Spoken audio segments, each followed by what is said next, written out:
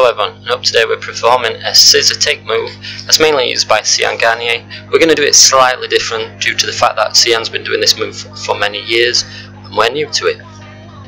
So let's break the move down. Number one, what you're going to do is perform the street football pullback. Number two is then you're going to release the ball and then you're going to perform a scissor with the other leg.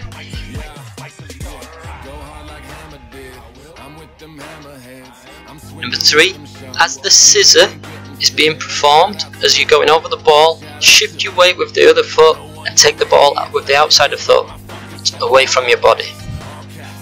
Let's put it all together. Start slowly.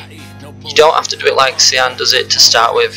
What you're trying to do is build your confidence with the move first, and then the more you do it, the more you'll be able to perform it. Sean's a master of this move, so he can do it with this nice little jump flick that he does.